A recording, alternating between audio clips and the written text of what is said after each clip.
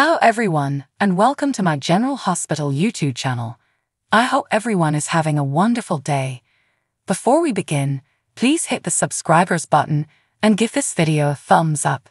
Spoilers for General Hospital. Alleged Commissioner of Police Anna Devine is searching for the individual responsible for the death of FBI Special Agent John Jagger Cates. Even though Sonny Corinthos was the most likely suspect on the Quartermain home grounds when Jagger was shot, Carly Spencer will be lying to Sonny about where he was and what he was doing with her, so Sonny will have an interesting alibi. Other people had ulterior motives that evening at the Q home. Who exactly is Anna going to have to arrest, no matter how much it hurts to do so? While taking a stroll in the evening, Elizabeth Baldwin and Rick Lansing, Rick Hurst, chanced to see Alexis Davis on the footbridge, flinging what looked to be a gun into the river below. She then caused herself more harm than good by pretending to toss her phone into the sea and lying about what she was doing there. Rick might tell Anna what he knows about Alexis's walk to the water that evening after learning that Cates was dead. Since Alexis recently regained her bar license, it would be difficult for Anna to place her under arrest. Naturally, Alexis is not going to report to the police that she simply found the gun in Christina Corinthos Davis's purse and was throwing it away. She was totally unaware of Cates's passing and had no notion that the gun belonged to Sonny. Saying so, though, won't assist her if she turns out to be a suspect in his murder. The news of his passing would only lead Alexis to believe Christina was responsible for his death. Even though he could be prepared to stand in for her, Christina will most likely admit to stealing Sonny's gun. If Christina didn't have an alibi to prove she was at the cemetery by herself, she might be charged with Cates' murder. Report on General Hospital. Spoilers. By now, Sonny Corinthos and Carly Spencer have had more marriages and divorces than they can remember. Carly gets shivers at the idea of getting into another fake marriage in order to keep Sonny safe. She enjoys her independence and single status. She's ready for love again, but she wasn't planning on going barking up her ex-husband's tree in search of it.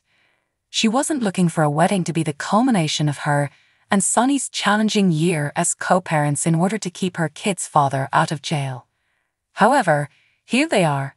Will Sonny and Carly be able to carry off this deception that they got caught up in the moment, or is Diane Miller correct that no one will believe it? They are forced to pretend they hooked up on Tracy Quartermain's bed and are rekindling their romance. To be completely honest, not even the fans can believe that Sonny and Carly are dating at this point. They have been at odds for the entire year. Since their last divorce, which resulted from Carly discovering Sonny in bed with her arch-enemy, Nina Reeves, they haven't been on good terms. Carly and Sonny haven't always stayed friendly, especially when he was mistakenly off his medication, but Carly and Nina have managed to patch things up enough to be friendly ever since. They still have a rough foundation this year, but Carly can probably overlook that. Not that it usually makes for a quickie at the Q mansion, where neither of them reside. Never would they. Correct. It is not necessary for Sonny to publicly admit that he shot FBI Special Agent John Jagger Cates without provocation. Carly is all too familiar with him. She could tell he had been outside as soon as he dragged her, drenched, into Tracy's room. She knew he needed an alibi and that it wouldn't be a good one the instant he stated she had to act as though she had been with him. Still, she complied. She feels a little guilty now for not questioning more at first. Perhaps she could have devised a more effective scheme.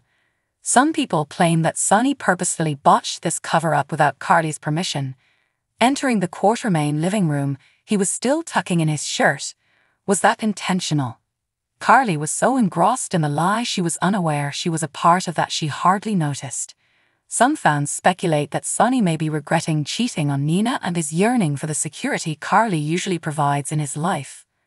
Will he use Carly as leverage to force her to marry him and move back in to play house, despite Diane's reasonable caution that they need a pattern of behavior? According to General Hospital. Spoilers, a new character will soon appear on the daytime soap. For a 2-episode stint, Saturday Night Live star Sarah Sherman will appear in the soap opera as Lois Cerullo's dialect instructor, Robin Finch.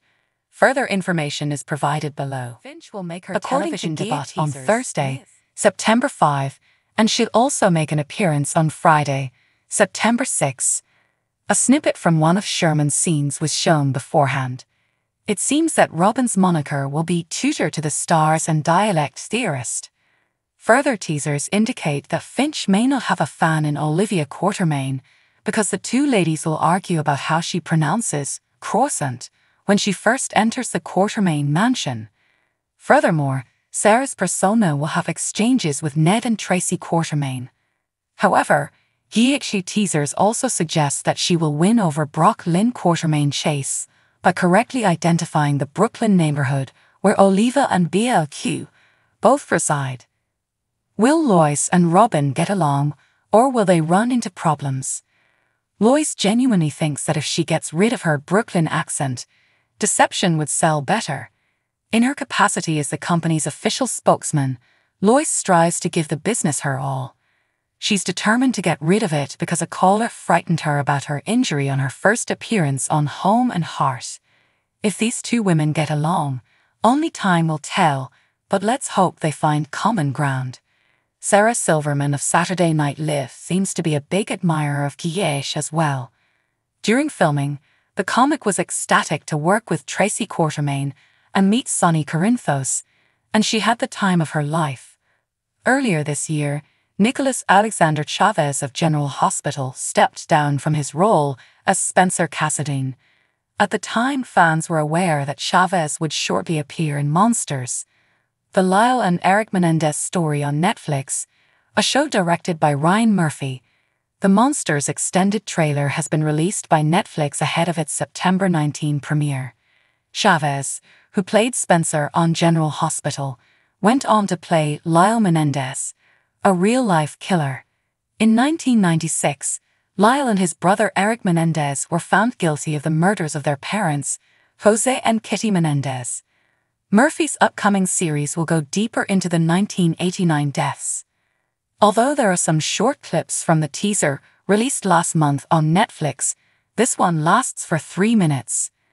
More of what viewers may expect from the season debut is revealed in the latest trailer.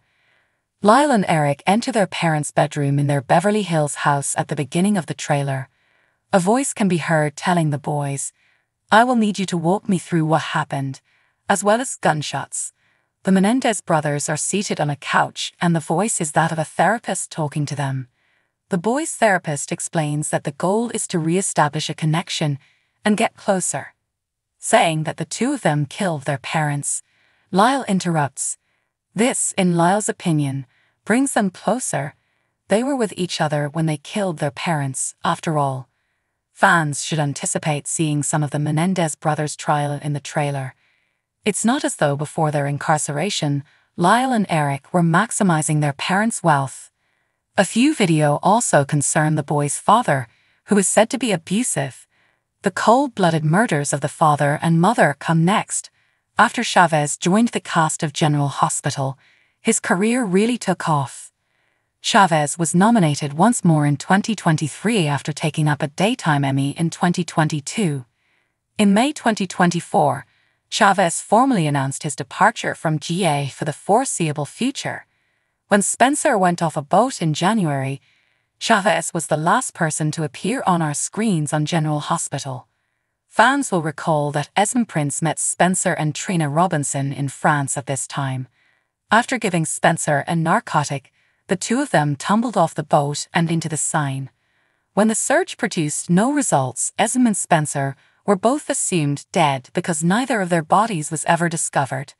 So what do you guys think about this update? Let me know in the comments below. And if you like my videos, please press like and subscribe for more. I'll see you guys next time.